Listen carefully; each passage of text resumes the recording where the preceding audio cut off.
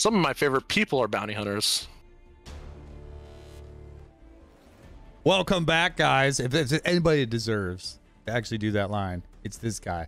Van Seal over on YouTube and Twitch, growing quickly, and one of the coolest outro videos I've ever seen. Don't skip by the whole video. Make sure you watch the whole thing, but you got to see his newest outro. It's awesome. All right, brother, I appreciate you being here. Let's talk about Greef Karga, who you say is the best bounty hunter in this game. Yep. Why? But best bounty hunter because he can do so many things passively for bounty hunters, and he will, like, I can't put into words how amazing he is. He is just so good. And I think as we go through his kit, I'll show you guys how good he is, because he opens the doors to just so many different ways to get the contract. A lot of creative ways to get the contract that all really apply in 3v3 too, especially. I feel like he shines, I don't say shines more in 3v3, but you can do some pretty cool things in 3v3 that you typically can't do in 5v5. So I've never cheated in Star Wars Galaxy of Heroes, but I'm going to cheat right now. I'm going to cheat what I normally do. I don't normally give you guys the mods away. We are recommending speed ×4 with some health ×2, but he may give you some other recommendations. But let's start off with the abilities. Dual shot. Yes. Basic. This is a great basic. Days on any basic that has days is always just really, really good. Ridiculous. So, and you deal damage twice, which we'll talk why that comes into play later. But dealing damage twice is pretty good for bounty hunters on basics, especially basics. And then all allies with the payouts, which I don't know why they worded it like that, but because you're not going to have allies with the payout and some without the payout. Like, right. Anyways, yeah. Recover 5% health and protection. It's only 5% health and protection. It's not because he does damage twice, you're recovering 10%. It's just 5% health and protection on a basic. So let me ask you this. Have you noticed since you attack twice, is it basically giving you 2 chances to drop that daze? No. It's still 1 chance to drop the days, unfortunately. But attacking twice will count as 2 attacks for some of the contracts for bounty hunters. So, bingo. Yeah. Bring him in cold. Bring him in cold. So this is a fantastic ability. A lot of people don't equip the Zeta at first, but and a lot of people say it's a luxury Zeta just because the Zeta portion just says plus 20% more damage. It doesn't do the ability justice. So this ability is typically what opens up your combo into, boss taunting, getting frenzy. Then you do bring him in cold, 1 mass assist, goes back to boss with the frenzy, and then he does his mass assist. But you dispel all debuffs on the target enemy, which cannot be evaded. So that's already really good. Then you call all bounty hunter allies to assist. And then if you have the payout active, you deal 30% more damage. And some of you might be saying, well, like, who cares? The whole team is doing 20% more damage with the Zeta. The entire team is doing 20% more. And what you're about to point out, if you kill him, you're going to point out in a second. If you kill him, who you're going against, you get all these buffs. So that extra 20% from everybody almost guarantees the kill. Yeah, and we all know, if you look at all the other bounty hunters and their payouts, they all get like offense or crit damage or defense penetration in Boba Fett's case. So they're going to be hitting harder anyways. So this really just like that call to assist after the contract's completed really just kind of like has a little bit extra oomph to it. But like I said, yeah, when you kill the target, you get pretty much almost every single offense buff in the game. You get offense up, defense pen up, crit damage up, crit chance up, and health steal up. So I mean, it's just like it's just a feeding frenzy at that point. I didn't for a long time even look at this Zeta, and then once I read it, I was like, I love anything that passes to the whole team. And when I saw this, and then before we went on this video, I didn't realize that when you kill the opponent with that ability, you get all those buffs. And you get those buffs for 3 turns. Yeah, 3 turns. That's insane. That's how you do some crazy damage to bounty hunters. Yeah, I love that Zeta. Yep. So we'll move on to the next ability, Sweeten the Deal. That's the next Zeta. So without the Zeta, this is probably the first Zeta. If you're going to do both of these Zetas, you definitely do Sweeten the Deal first, because the Sweeten the Deal adds more survivability. Yeah. So you dispel all debuffs on bounty hunter allies, and all allies gain retribution for 2 turns. They recover 25% health and protection, double if they have the payout. So if you have the payout, 50% health, 50% protection, plus 3rd meter. And all allies with the payouts get tenacity up for 2 turns and 50% turn meter. So it's just like, it's such a great ability. It's on a 5-turn cooldown, but man, this ability is like, you just turn the tables. You turn the tide of the battle. This is the ability that gives you max banners on offense too. Yep. This has saved me many a times in many battles. So I want to spend a little bit more time talking about this ability, because this is the ability that actually makes Greef Karga the best bounty hunter in the game. Go with it. Because Greef can do one thing that no other bounty hunter other than Embo can do, and I barely consider Embo a bounty hunter these days because he is so bad, unfortunately. But Greef Karga allows your team to complete the contract during your opponent's turn. And a lot of people don't know you can do that. So during your opponent's turn, because of retribution. So during your opponent's turn, the blue icon for the whatever contract you're doing, it does disappear, but your contract doesn't go away. So because you get the retribution, and that's where this comes into play in 3v3. 3v3, you typically don't complete your contract right away, but this move will help. Yep. And if your bounty hunters are on defense, I have seen so many times where the contract gets completed during the opponent's turn, and it immediately turns into just a complete turns the tide. It turns the tide completely, and the bounty hunters, once they get their contract, you are getting disintegrated. If Boba Fett's there, he's almost kind of like Anakin, where when the contract gets completed, he takes a bonus turn. So if you're completing the contract during your opponent's turn, Boba is immediately cutting to the front of the line and saying, I'm either going to shoot some of the rocket, or you're getting ability blocked. Yeah. So he could actually not, wait a minute, he won't use his basic sometimes? Well, no, because if Greef is on the turn, and we'll get to the kit, but when Greef is on the team, not the turn. When Greef's on the team, when the contract gets completed, he resets everyone's cooldowns. Oh, see, I was thinking like an assist, because assists are always a basic, right? Yeah, right. No, but you're saying for his next turn, the next time he goes. I got you. Right, because he takes a bonus turn when the contract gets completed. So you might be doing stuff, and then he's almost something like Anakin, where he's just like, boom, I'm going. I thought you said he was going to take that assist in through the missile. I'm like, wait a minute, am I missing something here? But yeah, you're saying he gets 100% cooldown, turn meter, boom, at that bonus turn. Yeah, gotcha. Yep. Excellent. Wow. So we'll move on to his lead. I just learned a lot. His lead, I've never used it. No. I don't have much to say on it, other than I've never used it. It's kind of a worse version of Boss lead. Yeah. We're just not going to talk about it. It's not that great. Maybe one day, but I've never really dabbled with it because the bounty hunters have some great leaderships. They do. They're hard to beat. The ones that are the best ones have been the best ones for years, before Greef. Yeah. So Singh, Boss, Django, they're just you can't beat all them. Characters before Greef. Yeah, exactly. Yeah. All right, so we'll move on to his first unique, Boss of the Guild. At the start of it's funny, I never knew the names of these abilities until I actually had to read them for these videos. Just like, you're welcome.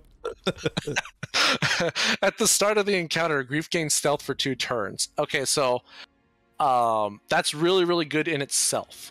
And let me explain why. We'll continue reading in a second, but the reason that is so good is because when you run that Aura Sing team that's so popular, the Aura Disintegrate team, Aura only stealths attackers. Yep. She only stealths attackers. So Greef kind of takes care of himself. He's like, don't worry, I'll stealth myself. I'm the boss. So he'll stealth himself for 2 turns. He's fine. Each time a bounty hunter ally earns their payout. Again, this is worded very weird. It's like they all earn it at the same time. It's almost worded like they earn their payout throughout the battle, like different times. Anyways, they all earn their payout. All bounty hunter allies cooldowns are reduced by 1, and Greef also gains the following bonus stats. So,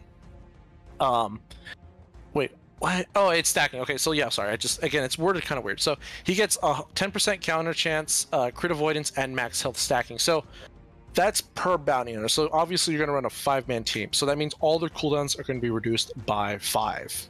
Okay. Right. There really aren't any cooldowns that go past 5. So so you're good. Instant to reset cooldown. More or less. A lot of the bounty hunter abilities are like a 3. Some of the more expensive ones are on 4. So Yeah. And we'll move on to his payout. I want to look at his. So his payout is Greef. This is huge. This one is amazing. Yeah. When the contract gets completed, he dispels all debuffs on bounty hunter allies and recovers 100% health and protection. Like, yes. That's nuts. Like, so goodbye debuffs. Our team is ready to kick ass. Alive. Well, he only gets the health and protection, but yeah, everyone gets all their debuffs get cleansed away. Right. They get their cooldowns reduced. And then he gets like a big reset where he's back at 100% health protection. Then Greef gains a stealth for 1 turn at the start of each of his turns, so he's pretty much always stealthed. It's pretty awesome. And anytime he gets inflicted with a debuff, and this is where you see all those Lord Vader counters come in handy. Yeah. He reduces his own cooldowns by 1. So anytime that's pretty insane in itself against certain teams. Absolutely. I want to jump back to the unique real quick because there's something I did forget to mention. So he does get 40% counter chance, and that may not seem like a lot, guys. That may not seem a lot, but a lot of people run Aura Sing, and this is kind of maybe going to an Aura Sing video. But you have to remember her contract also gives 50% counter chance. So Greef will have under her lead 90% counter chance. And his basic heals, and it puts days, so it's something to keep in mind. Yeah, that's good stuff. This now I'm kind of leaning toward you, where he might be the best bounty hunter. I'm sorry, he is the best bounty hunter in the game. I don't want to get yelled at again. So mod wise, we talked about 4 speed, 2 health. Let's talk about the circle. What are we doing in the primary? So you're gonna mod him almost identical to Bosk. I don't have a very good speed range for him because, you guys are all at different levels of the game. Right. I always say get your Greef and your Bosk as fast as possible. Yes. Rule of thumb, Greef is always 1 speed slower than Bosk. Yes. At most 5, because you really want that back-to-back combo going with him where, he taunts, Greef does the call to assist. That gives Bosk an extra turn, and then Boss does the call to assist, and then at that point, you're just going crazy. The higher in Kyber you are, the closer you want that speed gap between the two. Yep. No more than 5. The goal is 1. Right. Health or protection really work on the circle. Either or, whatever gets you your speed goal. Right. Triangle. Triangle, definitely same thing. Health or protection. I would definitely lean more. I would say at least have one of those at protection. At least have one of them. I was just gonna say I would split the circle and the triangle with one with protection and one with health because you want him because he heals both. Correct. Yeah. And then absolutely. Here's the tricky one. What about the cross? Cross. You have 3 options for the cross. I agree you with can do health. Uh-huh. You can do protection. Uh-huh. Some people, and I think this is more of a defensive option. If you like to place your bounty hunters on defense more, potency. You can run potency on your cross because, like I said, he does days on his basic. He can get called to assist by Mando. He can get called to assist by Bosk. He gives everybody retribution, so he could start. He gets all that counter chance. So potency is not a bad option. But I would say I would only reserve that for if you place your bounty hunters on defense. If you take them on offense, you definitely want the health and protection just because you do not want this guy to die. His tenacity is so horribly low, it wouldn't even help. Well, he gets tenacity up, right? But yeah, no, his base tenacity is it's pretty bad. Yeah, and being under stealth is going to be hard to target, so it'd have to be an AoE ability block to get him anyway. Yeah, and his potency at relic levels is at 31%. So, like I said, that cross, that's potency, it could help. And I agree with you there as well. The moral of the story is you want him fast, as we talked about behind Bosk. You want him survivable, and potency will help.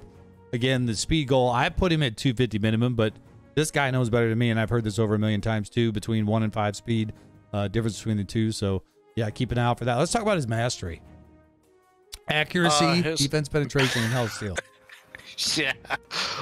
You're not getting much out of the master. Unfortunately, he's like he's one of those characters where his mastery just does not help him at all. They put him in the wrong slot. I think there's 12 different masteries you can get total combinations. Yeah. And this one maybe health steal does, but the other 2 are trash. I mean, Absolute trash. he's not hitting hard on that basic. That basic's not killing anybody. So did you know that he is, I can't remember if he was the worst hitting character in the game or real close to the bottom. Wouldn't surprise me. It wouldn't surprise me. But he's not there. He's not there to, you know, kind of like in the show, you know, they try to stay true to the character. You know, Greef Karga was never really a threat. He was kind of sending out people that were threats. So he's not. He's more of a facilitator than a soldier at this point. And the last question: relic priority from a scale of 1 to 10. Good question. So I have mine at 8. I would say get him to relic because he's a fast character and you want that speed. You want to make sure your boss and Greef are as fast as you can possibly make him without breaking the rest of your mod sets. I would say at minimum, guys, get him to 3. 5 is probably where most people can leave him, mainly because of the C pit. The only thing you really get out of taking him to 6, 7, or 8 is he gets a little bit more survivability. Right. And as you see in some of these Lord Vader counters, for those of you that are doing Lord Vader counters in 3v3 or 5v5, that's where they lose the fights because they lose their Greef, they lose their engine for their team. And it's not because he gets hit, because like I said, he's stealth like most of the time. It's because an AoE goes off and he just can't heal in time. I'm gonna fight the bounty hunter on this one a little bit because I agree with what he's saying with those specific counters and different things. I wasn't even aware he was using CPIT actually, but if you can get just the right side gear 12 to get the speed out of him, you can get the speed you need and deal with that for a while until you get to the play level where you need to take him to relic. I've been getting away with him at gear 10 on one account and gear 12 on another. My upper account does him at gear 12 and he does really well. Only because I found priority in relic somewhere else, but for the survivability, if you can get away with him not being relic, you can totally get away with him. It just might be a little bit more strenuous on your mod set to get him up there. Obviously, like once you get him to relic, you do get a little bit extra speed, where you might be able to slow down on the mods a little bit, or give those mods to somebody else. Right. If you find that you can't keep him alive anymore, it might be time to take him relic. Yeah, I think that's kind of the way I judge it. In my own personal, but again, he is raw support. That's what this guy is here for. He is a massive support character. Yep. Obviously, and you've changed my mind. He's the best bounty hunter in the game. So good call. Good call. And like I said, I think the reason he is the best is, and I think this goes for all characters. The best characters in the game do stuff passively. And what I mean by that is you don't have to push a button or wait for a cooldown for something to happen. Right. He just does stuff. He reduces his cooldowns. He goes in stealth. He cleanses the team. Counter chance. He resets their cooldowns. Counter chance. He does so many things, and you barely have to push any buttons on this guy. Yeah, wholeheartedly agree. Anything else you want to top off on him before we get out of here? Nope. I think that pretty much covers it. Yeah, this was an 18-minute video. This was good information, man. I learned a lot out of this one as well. Always awesome to have you on here, brother. I appreciate it. And don't forget, guys, his channel will be down below. It's Vancele, Vancele. Make sure you go over and give that man a follow. Oh, speaking of follows, hey, there's my button. Get that stuff in here. Till next time, we're 1 battalion strong. We are 1 battalion strong.